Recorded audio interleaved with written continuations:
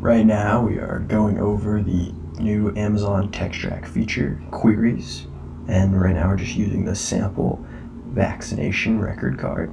So to use the new queries feature, what we'll do is head over to the queries section, and here you can see these are questions. They input it for you. So what is the patient's name? You can see it gets the name. So you can query it, ask it a question, and it will figure out the answer to that question.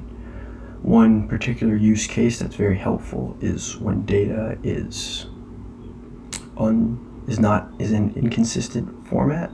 So here we have the number on the top, here the numbers on the bottom. So with this, it doesn't rely on consistency in where the data is placed. It relies on being able to answer the question of what the data actually is. And to enter new queries, you can ask things like, what is the document title?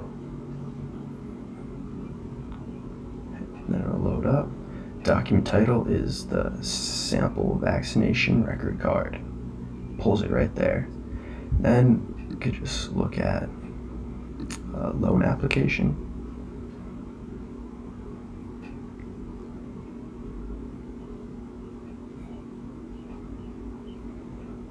You can see here's the raw text,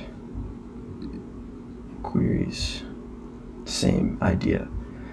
It pulls the information based on answering the question and not on where the data is placed within the text, so it can be inconsistent within the document.